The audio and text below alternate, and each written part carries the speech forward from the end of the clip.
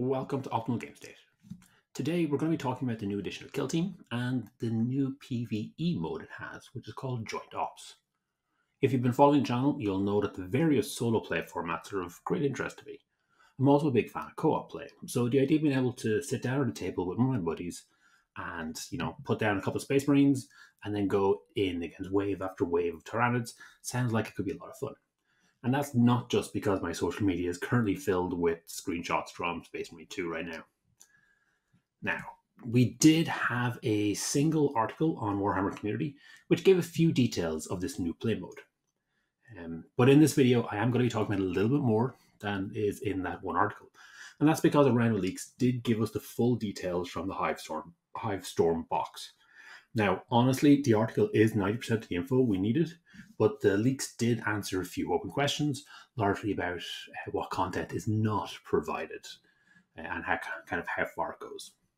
So, the first thing to understand is that this format isn't yet fully formed. The system is pretty basic, the options are quite simple, and there's no campaign system along with it. So you don't string games together one after the other. You don't have injuries, you don't collect XP or extra weapons. It is literally just take your kill team and play it out against an AI. Indeed, the very first paragraph in the write-up for this mode does say that this should be considered an introductory mission pack, and that the plan is to expand this concept out further down the line.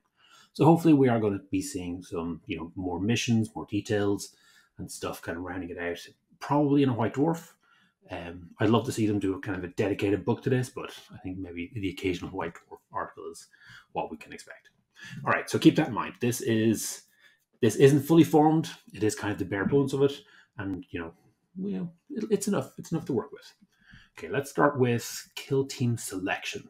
So this happens as normal if you're playing solo. So you pick your kill team, pick your normal operative like you normally would. If you're playing a two-player co-op, what you would do is you would split one kill team between you. So you have the operatives split kind of 50-50 or however you want to do it. There is an option for that to be two different kill teams if you want. So each player would take half of a particular kill team. So in this case, you can see that one person has taken some kind of Aquilian troopers and the others ended up with some Space Marines. This could end up with some very, very powerful combined lists. So if you take all the specialists and the heavy weapons from two teams and leave the basic troopers behind, then you're going to get a really powerful list.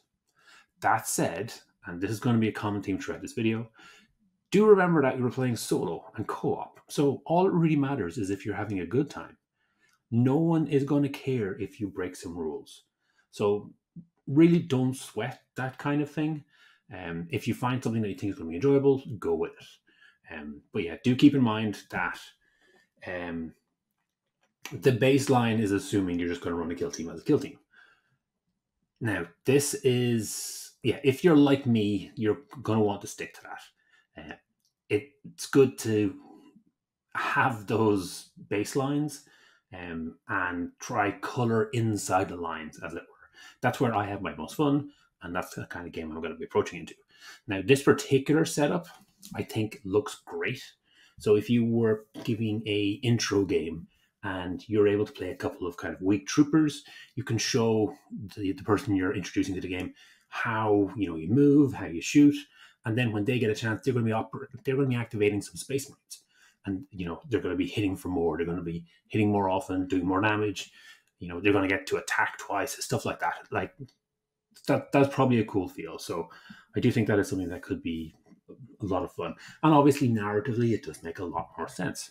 It also means you get to kind of flex and you get to kind of have interesting combinations. And don't forget that you can also substitute. So, if you don't necessarily have the right models, you can play a kill team. Again, this isn't a tournament. There's not going to be anyone stepping in and say, you got the wrong models. So think of the story and think about having fun. That's the real priority here. Okay, let's talk about some of the rules. Enemies do not use normal kill team profiles.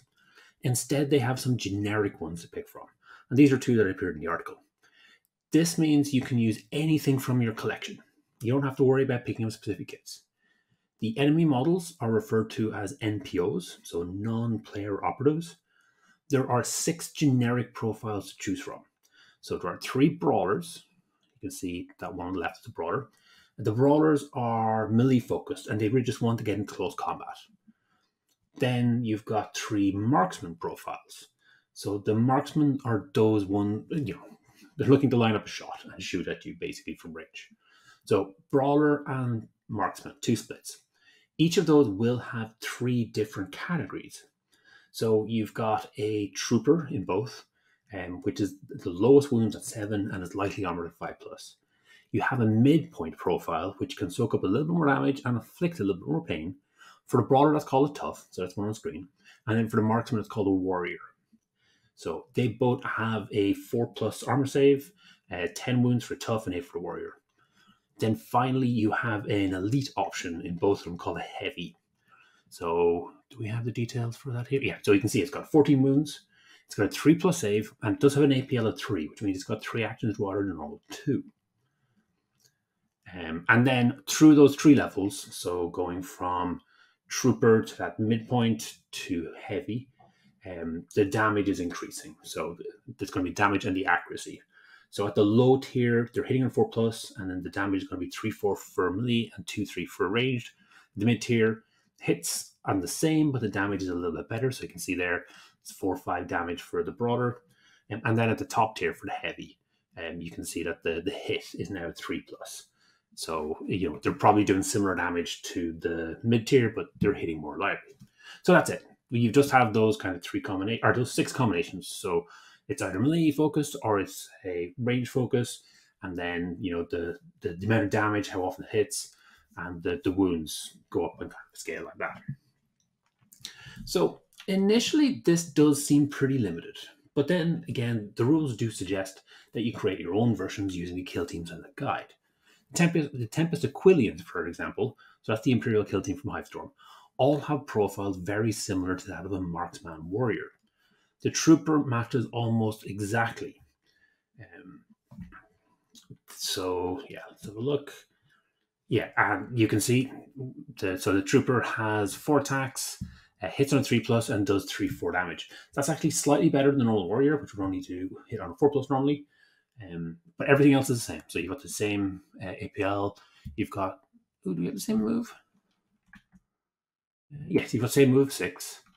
And then you've got the same armor save 4, and you've got the same wounds of 8. So, they're very, very similar, but this has some extra abilities and is a little bit more liable to hit. To me, this does kind of suggest that these MPO templates that we have here are similar to the baselines that a design team might use to create kill teams. I think that's pretty cool. Now, for the previous edition, I did do a video which was called Understanding Operatives. And basically, we looked at kind of the variety that you have out there. And we ended up with like a similar sets. So you can see that with those light, medium, and heavy armor brackets, which are represented by the 5+, 4+, 3+, respectively. And then there seem to be 3 wound brackets. So often the humans were 7 to 8, the Xenos were 8 to 10, and then the Astartes were 12 to 16.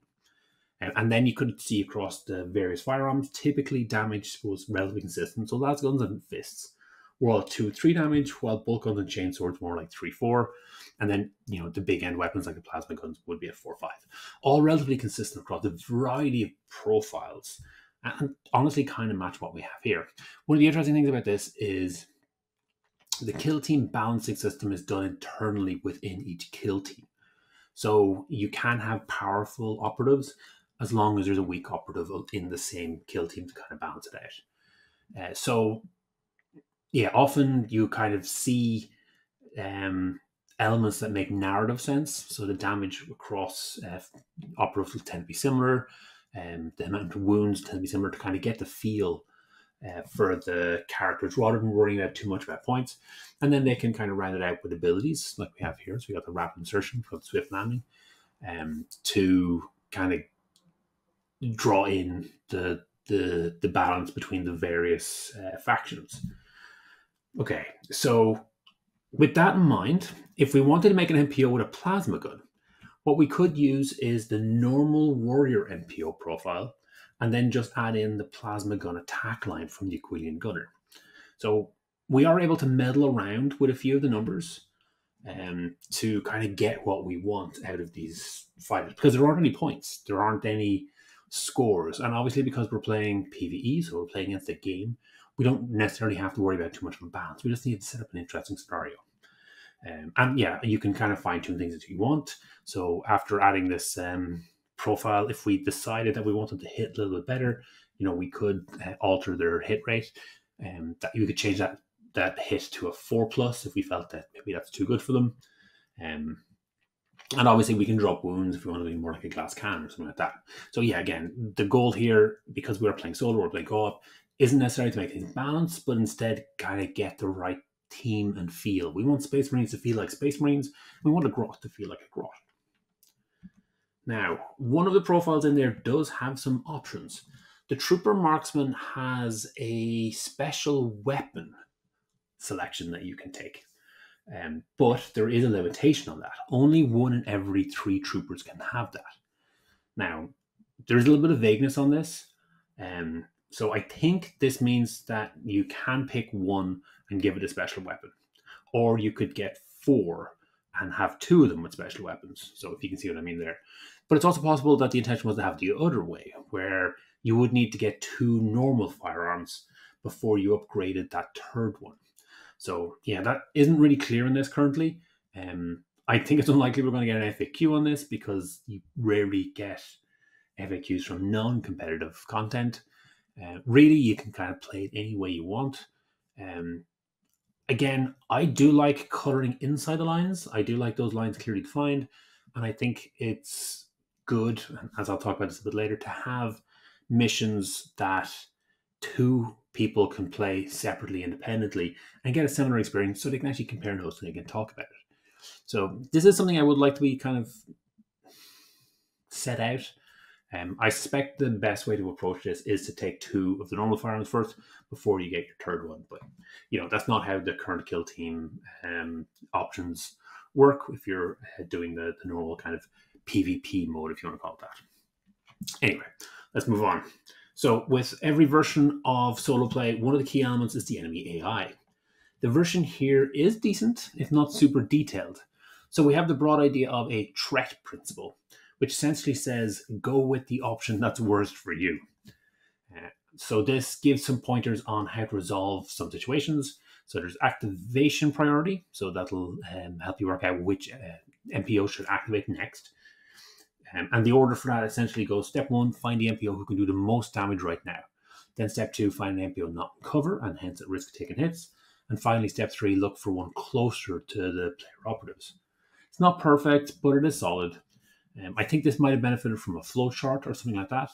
Again, it doesn't need to be super detailed, but it is nice to have a guide and kind of keep things as simple as possible for the players and reduce the number of options they have to make. So, at the very end of it, I would like to have seen, if they're equidistant and, they're doing the same damage, and you kind of get to the end of it, you still have 2 or 3, just randomly decide, something like that.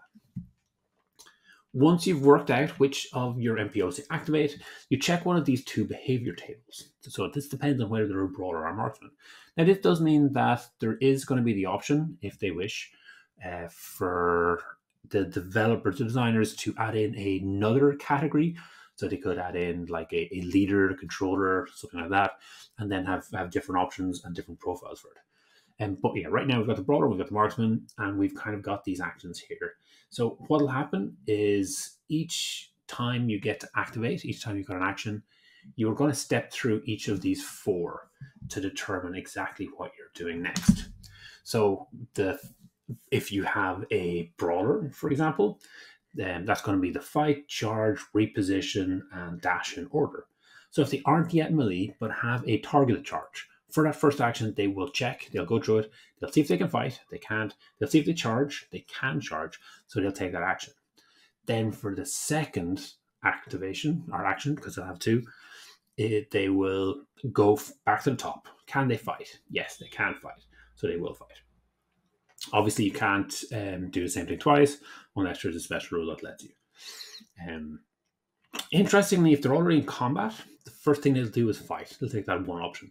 But then after that, they can't charge. They can't fight again. They can't charge. They can't reposition. They can't dash. The only really other option they would have had would have been to fall back. But that isn't on his behavior table. So they'll just end up passing that second action, which makes sense.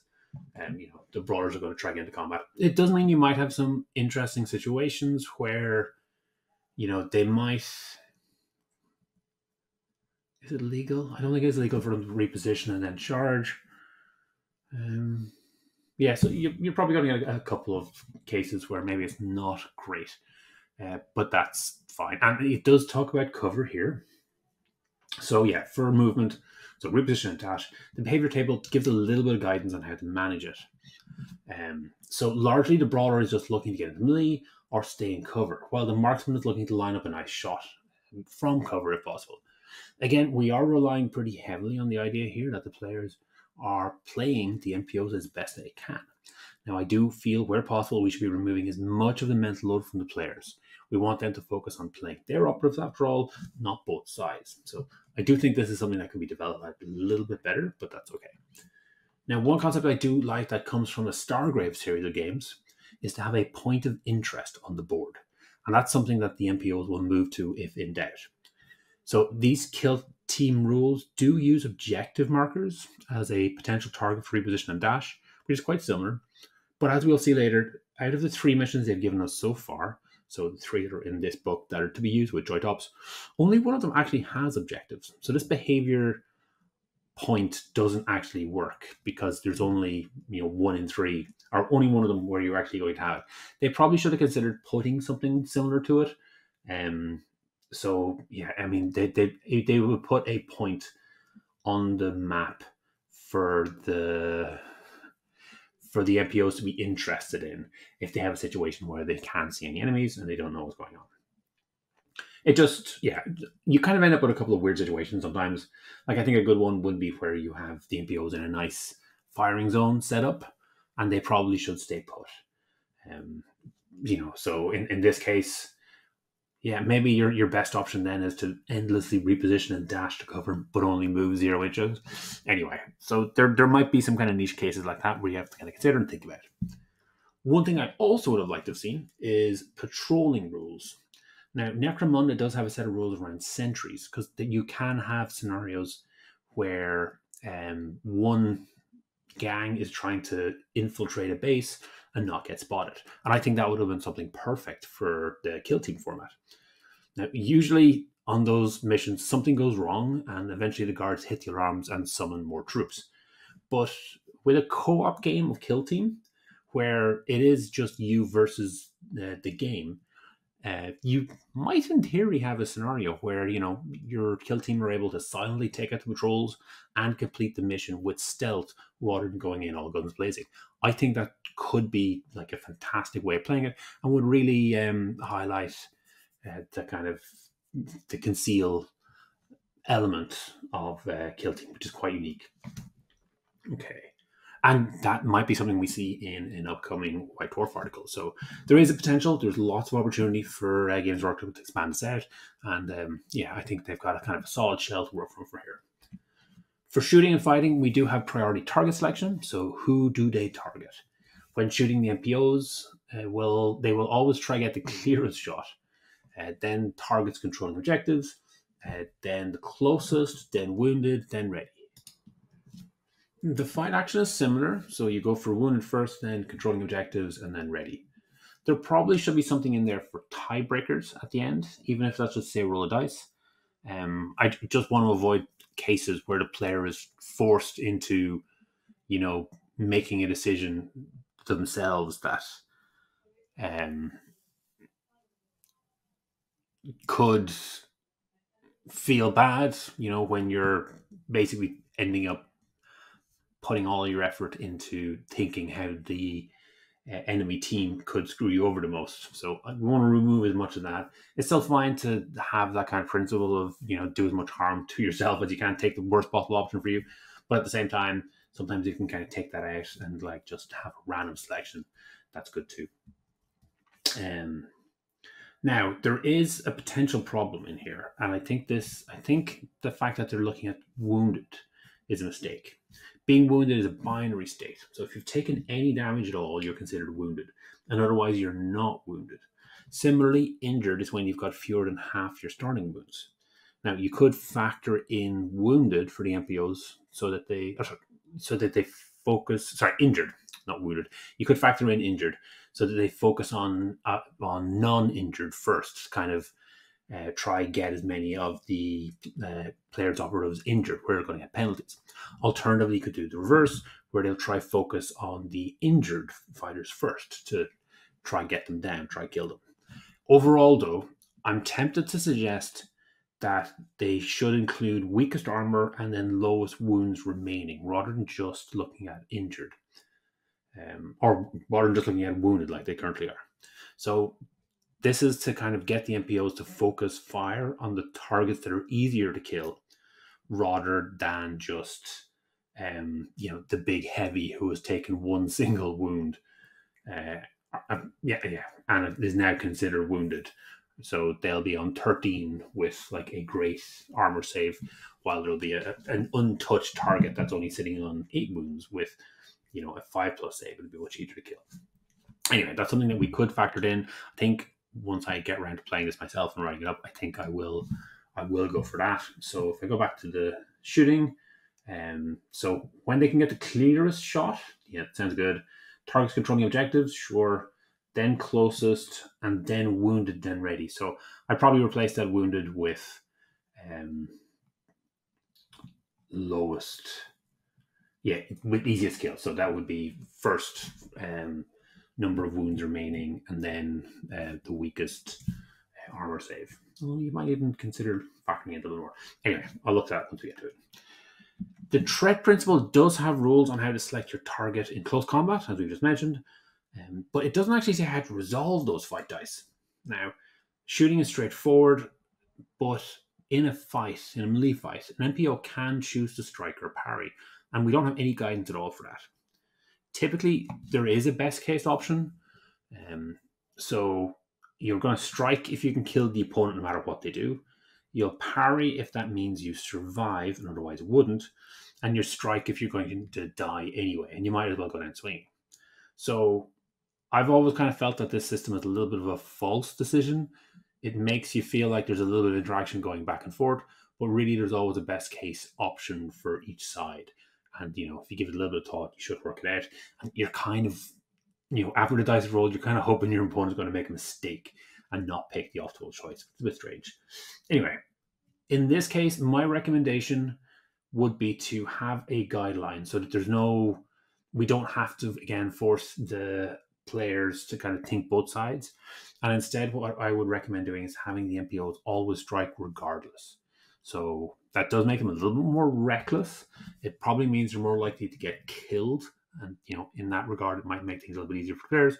But hopefully we're going to have a lot of scenarios where it's going to be throwing endless waves of MPOs and trying to swarm down the good guys, as it were. And this keeps it simple. So if you're always going to strike, then you don't have to worry about the back and forth. You can kind of focus on playing your own game. There are 3 co-op missions detailed in Hivestorm. So the pack they have has Breach, Sabotage, and Escape.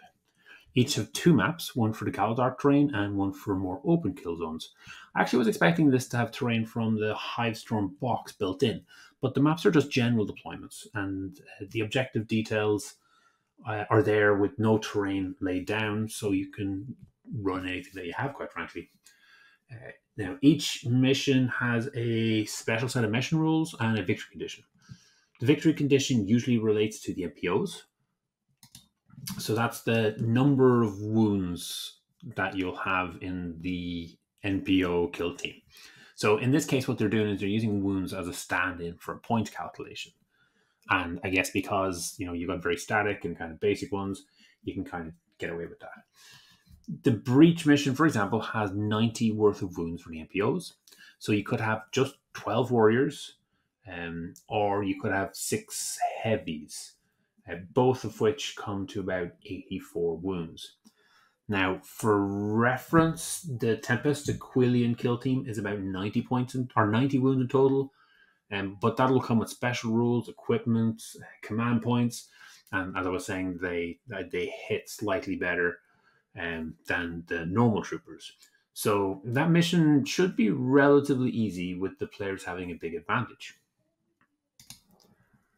So I think looking at these missions, that the players should be, at a good advantage. So hopefully it should be fun and achievable. But I think we could quite easily spice things up with some extra rules and maybe some tougher opponents. The victory conditions that they have in these missions tend to be quite straightforward, and they don't actually have that normal 4-turn limit. So depending on how it plays out, you could end up burning through in a super fast game, or you could spend it all night. This is typically how solo and co-op games approach things, and the goal here really is to have a satisfying ending rather than counting victory points. The 3 missions involve killing all NPOs for breach, interacting with 3 objectives for sabotage, and getting at least 50% of your kill team over the enemy board edge for escape. All pretty classic scenarios. For breach and sabotage, you lose the mission if all of your operatives are incapacitated. And with escape, if you get to the point where 50% of the starting crew are dead, then even though the game will technically continue for a bit longer, you can't win anymore. Now, I suspect if a game is going badly for you, you'll end up conceding well before you get to this situation. You don't have to play it out. You can just restart the mission and try again, hopefully having learned from the mistakes. Currently, I'm not aware of any campaign options where you would carry wounds or rewards from game to game. That's often used as an incentive to kind of keep going and keep at it. But in this case, yeah, there's no need to. So if you're having a good time, you keep playing. And if you're not enjoying it, then I think you just settle up the game and then maybe do a fresh one. None of the deployments really explain where the MPOs deploy, although the sabotage mission does have some reinforcement points. Now, they do have areas, is what I'm saying, but they don't necessarily say put, half your kill team in this section, half your kill team in the other section. It's just normal. They just look like normal deployment maps for a normal game of kill team, where an experienced kill team veteran might have opinions on where to place things. Now, again, I'd like to avoid cases where players are really, really focused on playing the other side. Right now, we can do that. We can sit down and we can play, a 2v or 1v1 game and have one player control both sides. It's not enjoyable. It's not fun. It's something you can do, but you want to that's why you need to have kind of a solid AI in there to kind of take away all of that mental load from the other side. You want to be able to focus on your side, kind of winning your game. Now, not having those detail points does kind of make some sense because they don't know what your collection is going to be. So, you can end up running very, very different kind of forces. But at the same time, it does mean, like, if you're doing the escape mission, if you're setting up all of your MPOs on one side of the board, and then you could put your kill team on the other side and then run them down quickly at a range. Now, I think chances are people aren't going to do that because obviously, it's their own fun. They want to have kind of a fun game. I don't think that sounds like a fun game. But again, as someone who likes to cut it within the lines, I would like to have a bit more of an idea of what should go where. So, they could say 50-50 in this area and in this area, or like you split your MPO kill team into 3 groups, and then here are the 3 sections where you're going to place them there. Something like that. I think it just might benefit. And indeed, I think for some of the scenarios that I'll be looking at down the line, it might be good to detail exactly where things are going to be down, and maybe detail what's going to be in the MPO kill team, because we can use those profiles and we can have those kind of generic options kind of detailed already, and we can know where each of the models are going to be, and then we can work out what out of our model collection will work for it. And that would give 2 players playing the same game more of a kind of aligned experience, if that makes sense, even if one will end up playing against Genestealer Cult and the other will end up playing against Imperial Guard, because they'll still have the same profiles and same places with the same behaviors. The experience should be similar and they can kind of compare notes. All right, let's see if we can sum all this up. This is absolutely a great addition to the game. In my opinion, it will be hands down the best way to introduce new players to Kill Team. I think it's something that you could, set up in your local store, get people involved in. You set up the mission, let them control a few operatives, and then you show them the way with your operatives.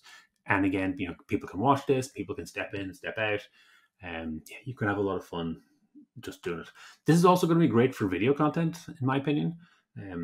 Whether that's just recording a cool solo mission or using it as a guide to explain the system, because the two-player games can be fun to watch, but they can also be a little bit awkward to record. And then often doing this kind of solo play like this can end up with a better story. And because the creator doesn't kind of feel the pressure to quickly get through the game for their opponent. Instead, if they want, they can focus on it and spend hours telling an interesting story and getting all the right shots and kind of doing it that way. Now, personally, I'm hoping with this new version of Kill Team, we are going to see players like Peachy, maybe running Gonskos up against some Xenos. Like in the same way as he did his series of Silver Bayonet Sharp stories, this is something that they could do with Kill Team too. Right now, I'm personally putting together a Tyrannoswarm, and I'll look at maybe painting up Titus and some of his bodies. Obviously, I've got a lot of other Space Marines that I could use, but with all the content going out there, it sounds like it could be a lot of fun. I'm also wondering if I should get my hands on some Caphias Kane and associated models, because I'm a big fan of him and Jurgen. There is still a lot missing, though.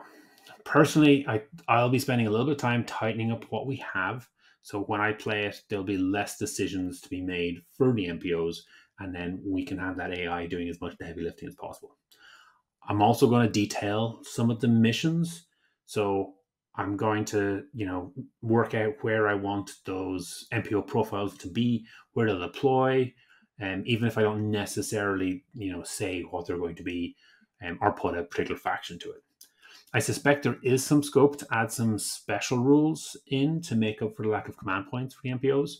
Although in cases like that, it is important to have those as very, very simple rules so they don't get in the way of playing. We don't want decision points. We don't want it, them to decide when to spend or use the ability or activate it. We want it just to be always on and kind of nice and simple.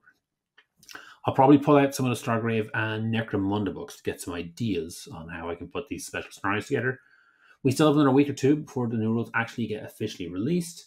And at that point, we should start seeing the PDF versions for the existing kill teams. So that's going to be interesting because it'll give us the kill teams that we can play, but it'll also give some ideas of, what an enemy kill team will look like. So we can look at what the Heretic Astartes, like the Chaos Space Marines, might look like. So maybe run them as a warrior, as a marksman or brawler heavy, depending on which kind it is. But you can also kind of look and see, if they've managed to kind of capture the feel of a Khorne Berserker better than just using a heavy brawler. So maybe there's some kind of tweaks or kind of little things that we could do for it. God, now there's an image of a Khorne Berserker twerking. Oh, that's going to stay with me. All right, I am going to try working that Tyranno co-op game. And the new Combat Patrol magazine is slowly getting releases. And just this week, I did pick up 3 Von Ryan Leapers. So I'm off to a good start. Hopefully, this video will have given you some ideas on stories you'd like to tell, whether that's solo or co-op. Please do let me know in the comments what you think of the new joint op rules and any suggestions you might have on how we can improve that experience. It has certainly sparked my imagination, which is unfortunate in ways, as I'm part way through multiple other half-done projects. But this is the hobby. This is how this works. So thank you very much for listening. As I said, please do comment, please do like, do all those things. And have a great week. Thanks for making it all the way to the end. Hopefully you enjoyed this video. Each week, I put up a new video talking about one of Games Workshop's specialist games. The goal is always to try and make the best possible 2-player experience. If this is something you'd find interesting, please subscribe to the channel and comment to let me know what you'd like to see in future.